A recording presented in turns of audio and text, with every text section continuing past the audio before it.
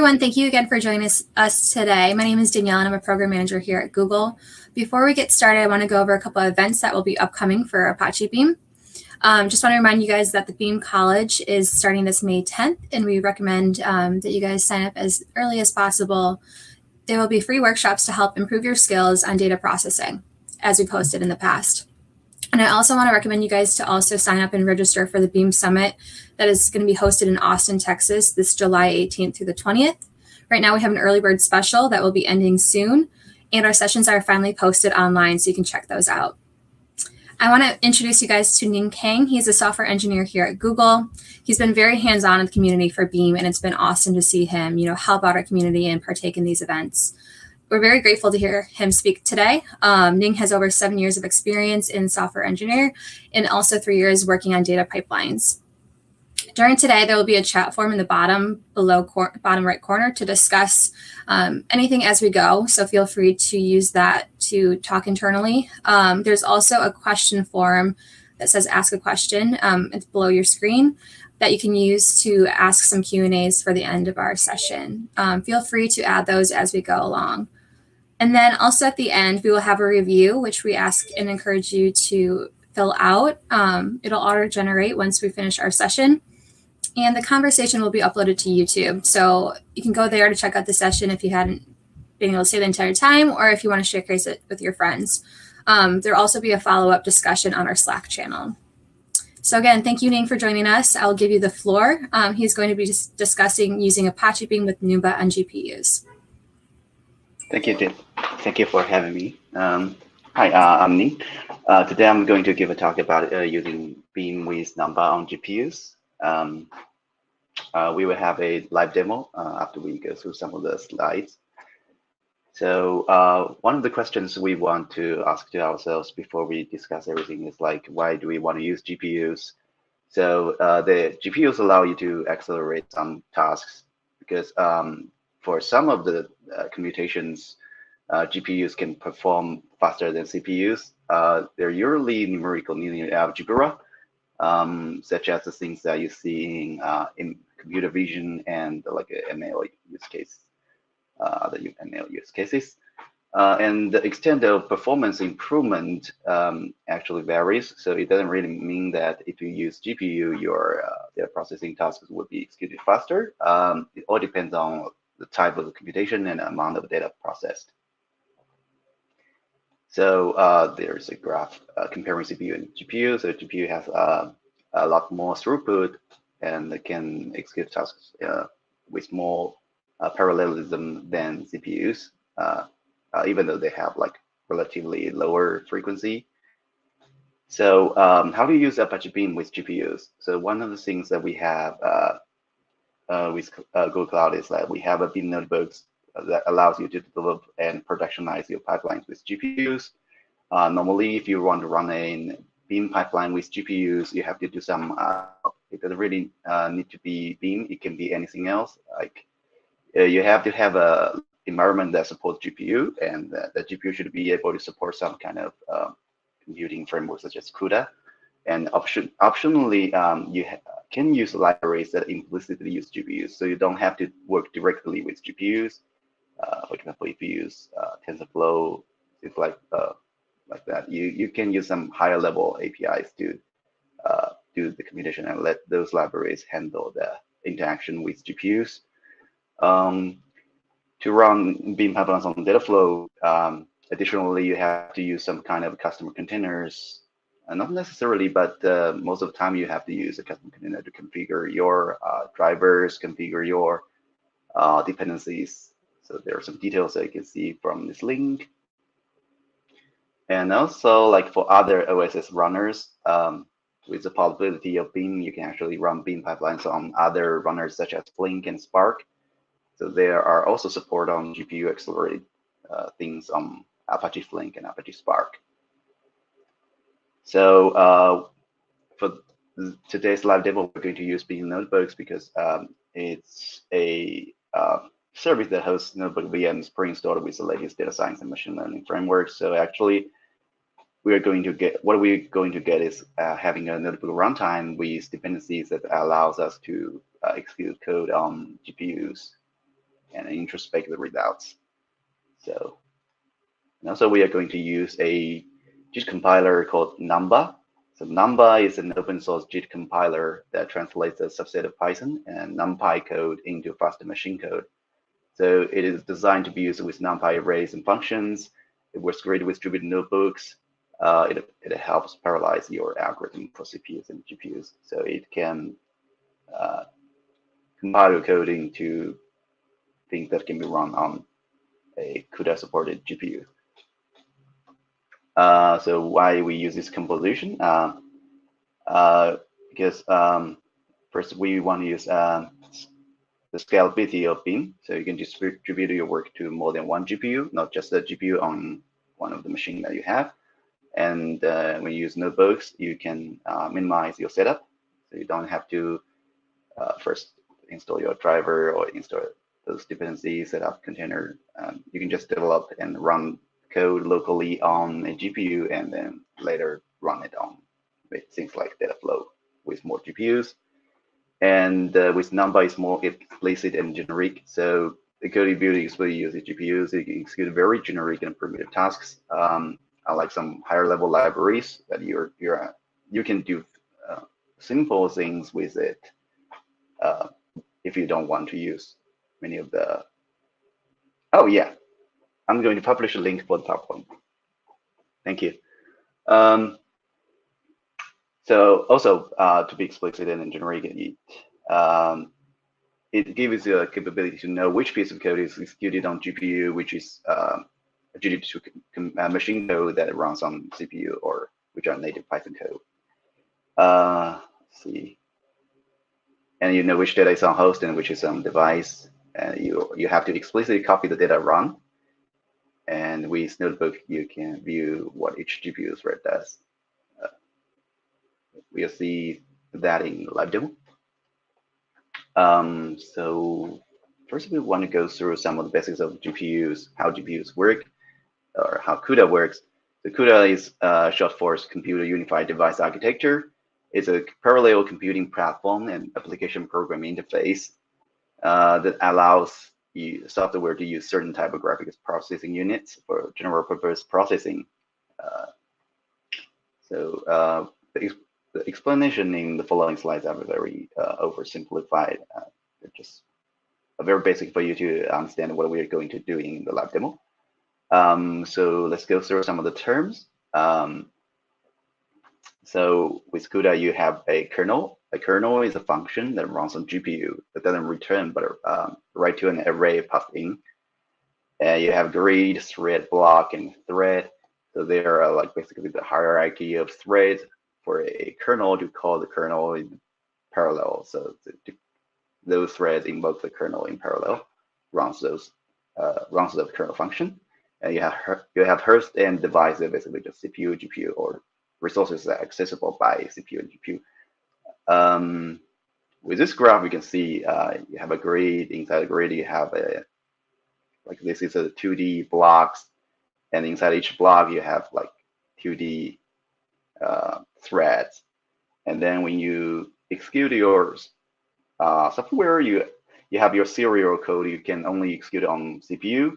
And then if for your code that is parallelized, that can be executed on the GPU, it's executed on this grid. So your kernel is executed by all these threads in parallel on this grid.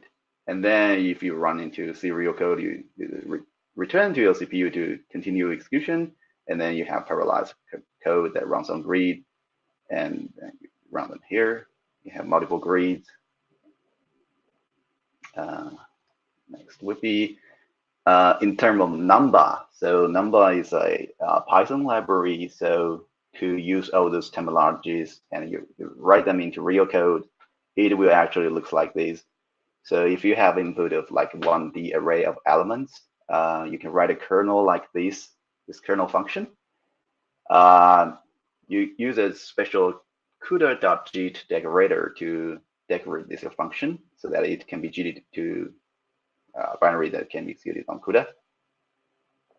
And this is the one convention, basically just telling you what's the position of this thread, the current thread. So you say CUDA.greet1, it gives you the current position on the thread of the thread, and you compare the thread, the position with your array on device. Actually, this is typo. With your array on device size. So if it's within the range, you can do something to the input and put it back as the output. So this is an array on device. So how do you invoke this kernel?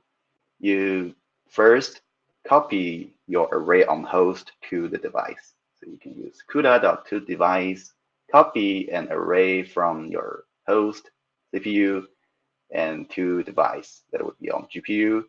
And then you can specify how many threads per block you want to use. So like, for example, I say 100. And then I want to decide how many blocks per grid I want to use. I can say just array size divided by threads per block. And to invoke the kernel, I put two things, blocks per grid and threads per grid here with this square bracket. And then I invoke it with actually array on device. There should be array on device. And once this kernel is invoked, you copy your array on device back to your host. That's how your CPU can continue the execution for your things like serial code that are not parallelized and are not executed on GPU. So we can do a live demo. Sure, this tab instead, make it bigger. Can you see this?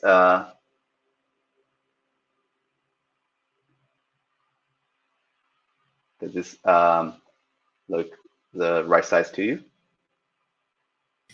Yes, it looks good. Okay, yeah, then I'll continue.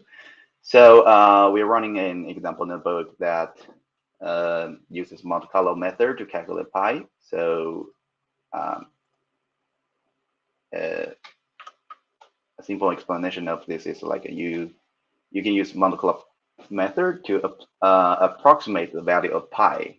Basically, just generate a random number and see how many of them actually falls into a circle, like, and then you use the probability of like this random points that fall into a circle to actually calculate the pi. So that's what we're going to do in this example. And we're going to demonstrate the computation at the same scale, but sample size, but on different runtimes. And see, so first we can install numba. I already installed numba here, so I don't really need to restart the notebook kernel. Yeah, and also check if we have a CUDA libraries available. So CUDA libraries are already available. We can set our logging level to error. So we just ignore some of the warnings on the way. And then let's see. So we want to compute the multicolor pi, and this is one of the functions that we can say use. Like this is native Python code. If you run this function with a sample size, you can actually calculate pi. You just generate some of the random numbers within one, and you use this to see if it's within the circle, and if it's within the circle, you accumulate the count of random points that fall into the circle, and then you divide that by your sample size and time it to 4 because you only have a quarter of a circle if you generated random numbers in 0 to 1. So, and then we're going to JIT that into machine code. So if we say we use from numba import JIT to import this decorator, and then we can use this parameter to say we don't want the Python implementation. We want to use things as low level as possible. And this is still the same function, right? These two functions are exactly the same. It's just this one has a decorator. This one doesn't have a decorator. So we compile this And we define a sample size like 100 million. We want to generate 100 million random numbers. And we can say, we can just run this Python code to approximate pi. And we are timing it by setting a start timer. And it should take a pretty long time to actually generate 100 million random number like in sequence and execute it on Python. So just wait for a second.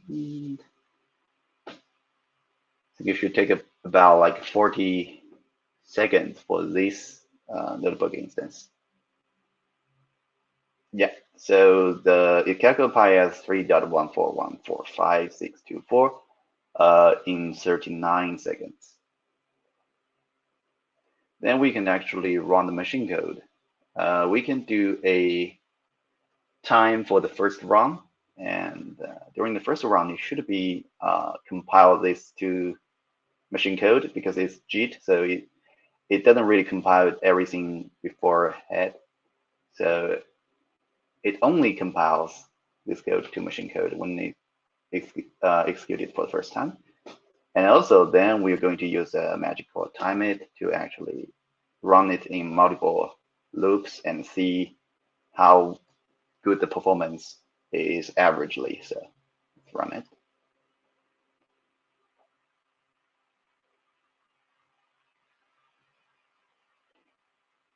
So the multiple pi is calculated as 3.1418, something like this, and that only took 1.3 seconds comparing to the 39 seconds. And when we run this thing multiple times after the first execution, you can see every time it takes about 900 milliseconds. So that's even a little bit shorter than 1 second. So we had 7 runs, 1 loop each, and the average is like 900 milliseconds. So that's comparatively much faster than Python code. But with numba, you don't really need to change your code. It's the same code. You just put a decorator here. Now it runs like 40 times faster. And then we can try to modify the code to adapt to a GPU, a CUDA setup. So for this one, we cannot use the normal random generator. We are going to use this thing called create XOR 122 at 8p states and this thing to generate the random numbers. And we are going also to use a different decorator called CUDA and a different decorator called ngit. And we are going to use numpy to like function as the structure to contain our inputs and outputs.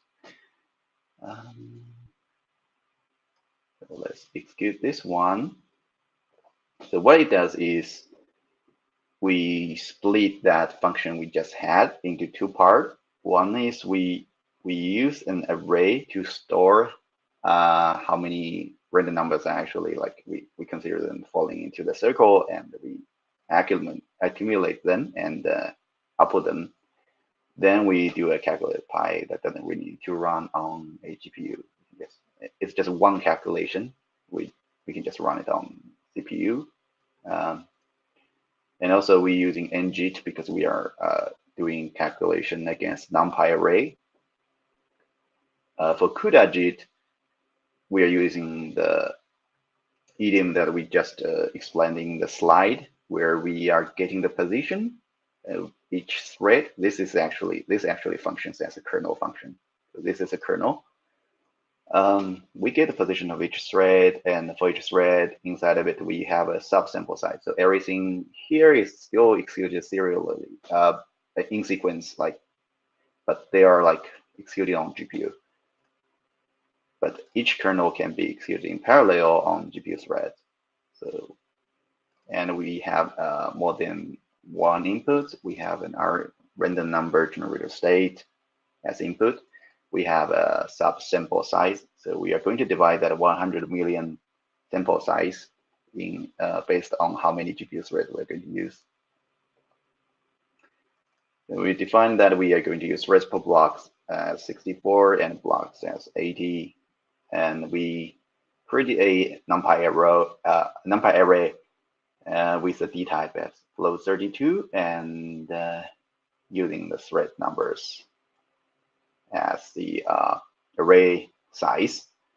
So this will be a numpy array that is currently on host. Then we copy that to device, and we create a random number generator state using a seed of 1. And then we divide the total sample size of 100 million by how many threads we are going to have. And that becomes a simple subsample size for each GPU thread.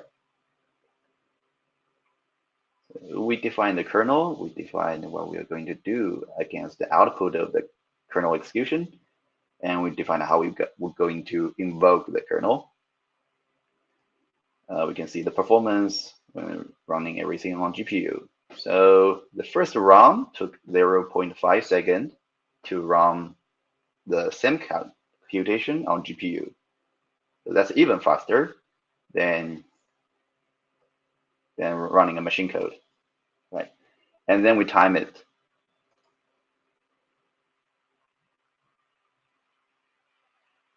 Yeah, that's about right. Yeah, we're going to use ng for the lines with numpy function. And you can see, because this is still JIT, even though it's running on CUDA, it's CUDA JIT. So for the following runs, since this thing is already compiled, as we can see, each run only takes like 5 milliseconds compared to machine code that runs for 900 milliseconds. So that's even faster. So for this kind of computation that we can parallelize most of the calculation, a GPU actually works so much faster than CPU. Then we are going to introduce Beam into the picture. So we just use a numba to JIT some of the functions and run them. Now we want to say why we want to use Beam. It's because we want to be able to distribute that into multiple workers with multiple GPUs.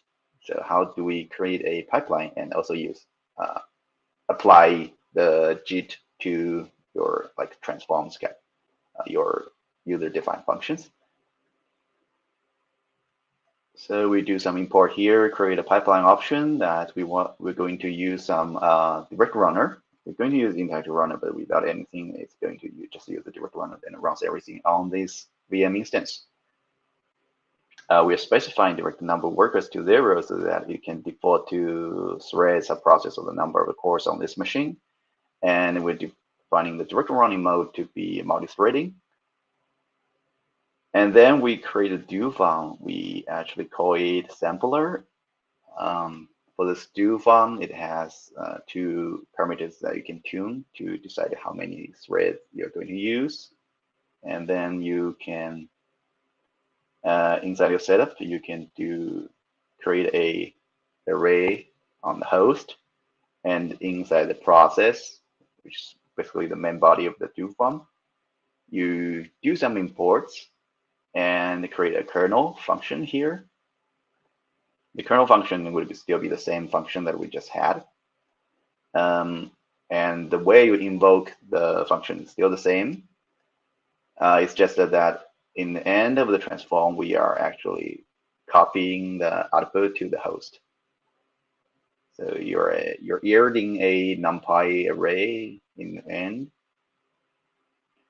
And also for this element, we know that we're going to use a tuple of int and int. The number needs to be nested inside process method in order to work. So this doesn't necessarily apply to NumPy. It can be any libraries that you're going to use. So for this notebook, if you run everything locally, it doesn't really need to be inside a do fun But if you later want to run it on Dataflow, you have to figure out a way to stage your dependencies to Dataflow. So to avoid like name error. So if you're putting input here, it's one way to avoid name error, so that when you stage your job to Dataflow, it actually knows they need to like stage these imports. And yeah, so yeah, that's the kernel. That's the way to invoke kernel, and we are yielding the output back to the host in this transform. Do we execute this yet? We haven't. So we define this do farm. So we're dividing the work to 100 samplers, and in a distributed environment, each sampler can run on different machine with its own GPU. And we're going to have like 5,000 threads running parallel on GPU, and we have 100 samples running concurrently executed by being on our CPU cores. So we can do that. So let's run everything locally and see what will happen. So we are creating a 100 initial P collection. That's basically a sample size per sampler that will be basically a constant defined depending on how many sampler we are going to create. We say we have 100 sampler, then based on the 100 million sample size, we want each sampler to sample 1 million random numbers. And then we use a range of sampler count as a seed for our random numbers, so that we don't generate the same sequence of random numbers again and again. So each sampler uses a different seed for the random number, and the input is a tuple, seed, and the size to sample.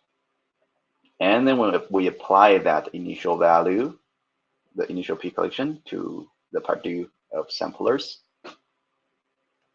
So if we execute this, it's doing those 100 million sampling of random number and deciding how many of them falls into a circle, and we'll collect how many numbers are actually falling into the circle.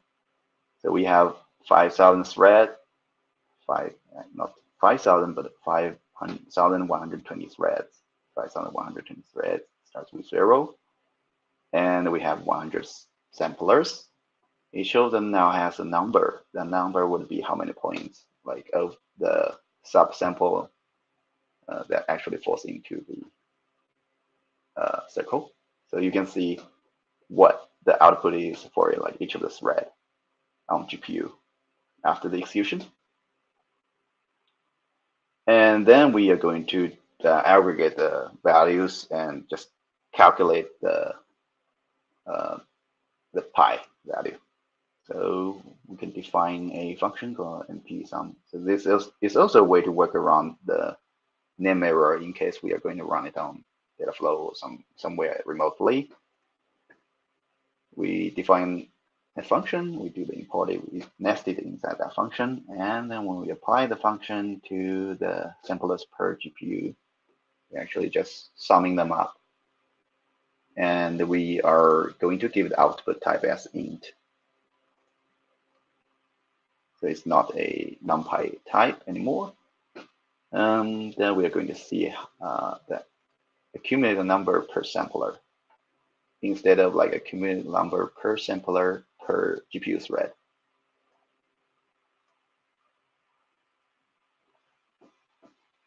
So if we do this, we can see that we have 100 samplers, and each of them now have their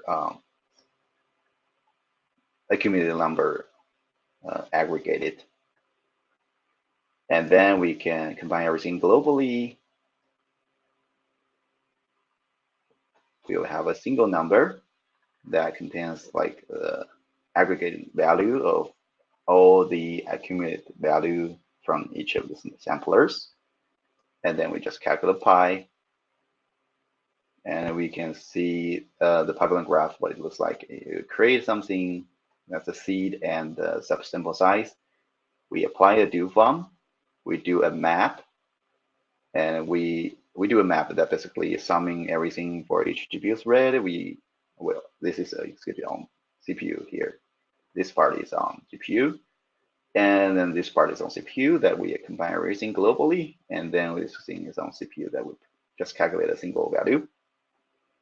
So we want to do the performance of Beam pipeline locally on GPU. Let's just run it. So the recordings.clear P that actually clears the cache for the pipeline. So we don't have like a force high performance estimation. Everything is re-executed. So it took like 15 seconds to calculate the pi. This also includes the time to JIT your code. So if you run this pipeline in a similar setup, it will actually run faster if you run it locally. But since eventually you're going to run it on a remote setup, every job would be distinct. So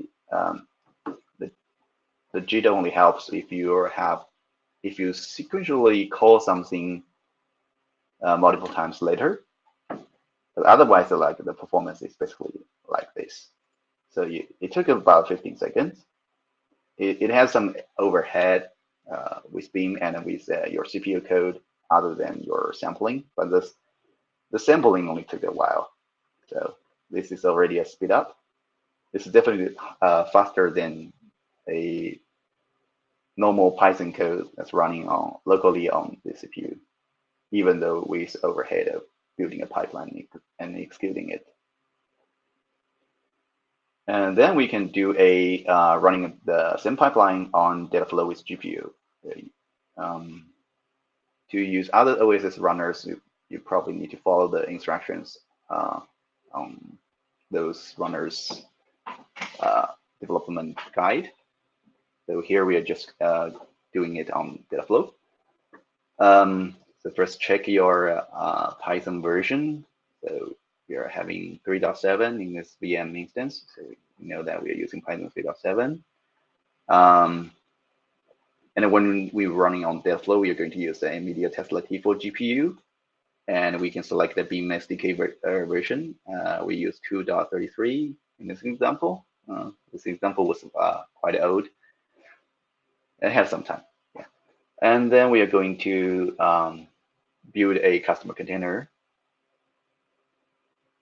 So first we want to check some of the cloud services that and see if we have already enabled them. So check we have IAM service enabled so that we can check the IAM policy and see if we have everything configured correctly. And if we have the capability to create containers and store it on cloud, if we have a capability to build containers on cloud, and then we configure configure the Docker. So we are not really building a container on this VM instance. So this notebook instance is also a VM. You can consider it as a Linux machine. You can run. You can run Docker command on this, but it's not recommended to build your Docker containers on this notebook instance itself. You might run into all kinds of issues if you try to do that. And also, like the thing that you build, it might not be consistent. So using a cloud build to build a container is a better approach. So we have those executed. Then we create a directory somewhere under the home Jupyter directory. We're just creating a directory so that we can write a Docker file. So to write a Docker file to work with Beam and NVIDIA CUDA, you can just use the NVIDIA provided CUDA container, and you can find the base images from here. For example, if you go to NVIDIA's NGC, you can actually search for all kinds of container images. And come back to the demo. So the one we are going to use CUDA 11.0.3 devo and Ubuntu 20.04. So And then we are going to, there could be some TZ data handling the Docker build. So you use this to disable that. And then you install a bunch of things, install Python, install Apache Beam, install numba, numpy, pandas, things like that. And you do a pip check on this like base image. And then you copy your Python SDK to one of the directory and set it as an entry point at this Docker image. So this is just an example of a Docker file. Depending on later what the version of CUDA your worker is going to use, what Python version that you're using, what Beam SDK you're using, you are going to write this Docker file differently. So once you have the Docker file ready, you can actually do a cloud build. You can do everything from within a notebook. You don't have to jump around in different places. So you get the project, you say gcloud build, submit, tag this thing as this thing, and then you do a timeout of 20 minutes. So under that directory where you have the Docker file, it actually knows how to stage the cloud build task and then actually build a container and stores it to your project's container registry. This will take a long time, so I will not run it again here. We already have a container pre-built. So if we say gcloud container images list and grep the CC GPU, we can see one of the containers that we are actually going to use is already there. You don't have to download it to the VM instance. You can just use it. So with this setup, just saying we do some additional imports for Dataflow. We configure our GCS bucket, configure our project. If you do like this, it actually knows what project this is. So because this VM instance is also running inside a project. And then we are going to append one more transform. We write that result of our calculated pi to a text file on Google Cloud Storage using the GCS bucket.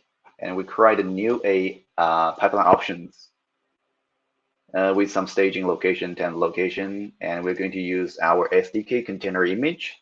That is the CC_GPU container image we just created. And we are going to use the machine type as M1 standard 4 with disk size of 50 GB. To use GPU on Dataflow, you have to use an experiment called worker accelerator. And you put the type of the accelerator, you put the number of accelerator, and you ask it to install a media driver. So that's one single experiment that looks like this. And you can also add an experiment to use runner v2, but I think that's already default. So once you have these options created, you come here to run your pipeline. So this pipeline is the pipeline just executed locally on this VM instance. Now you can just say, I create a Dataflow runner. I want to run the pipeline with the new option that I just created. And yeah, so let's just run it. So once the pipeline is, this job is sent to Dataflow, you get a link. Actually, it's output from here. You can create a link using this kind of magic. And then this cell is waiting for the pipeline to execute. We can click here to see what the Dataflow job looks like. So share this tab.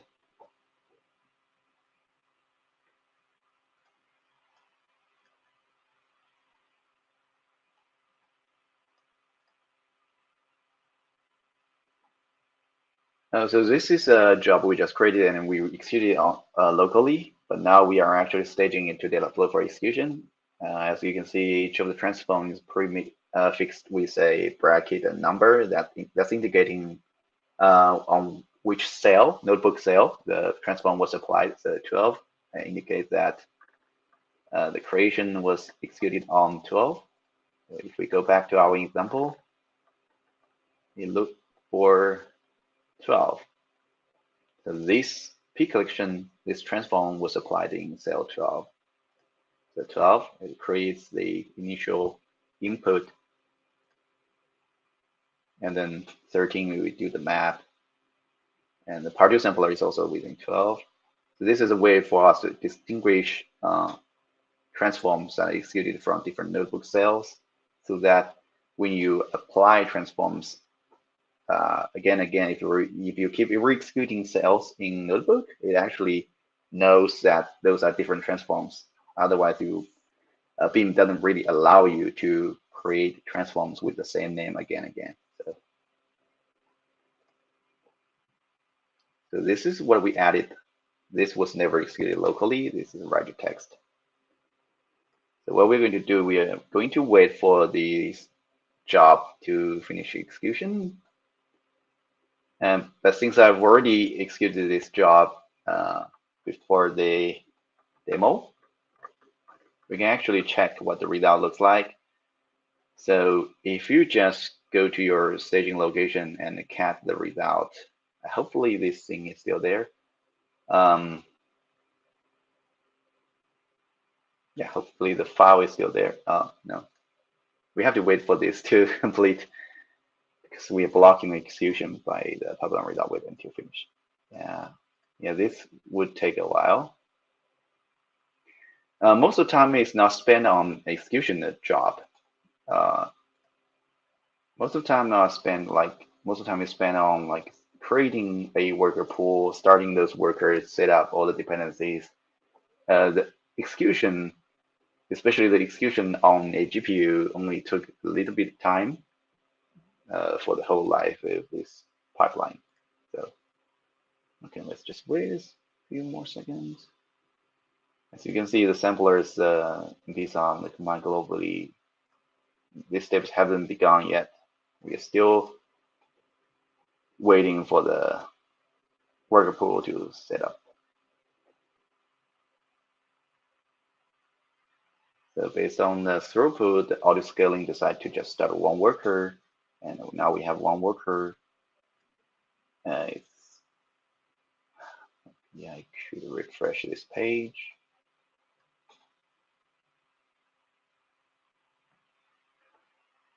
Yeah, it still exists. Oh, I can actually share some of the slides. Yeah, share this tab instead. So while we're waiting for the execution of the job, on this slide, there's a link to a copy of the notebook. You might not be able to execute the notebook completely if you don't have like in all this enough setup. If you didn't use like Beam notebooks, if you use your own notebook setup, you have to make sure that you have a GPU. Maybe you have Docker, you have a cloud project with necessary APIs enabled and resources to run everything. And we have some snapshots for the demo in case you want to like review what happened, but you cannot execute everything. So you can expect local run results on GPU threads. You can build a custom container for running on Dataflow just directly from your notebook. You can run the Dataflow job and write the result to a file. And then you can just throw the result running on Dataflow. Because the result is not written to a file, you can just view the content in that file. And we have several useful links. For example, the example notebook, the link to Beam notebooks, a 5-minute guide to numba, and the graphs in CUDA C++ programming guide is actually pretty helpful. It helps you understand how CUDA works in design. You don't necessarily need to write C++ code. And we also have a link for Dataflow support on GPUs. And yeah, let's just wait for the execution. In the meantime, if you have questions, please feel free to ask.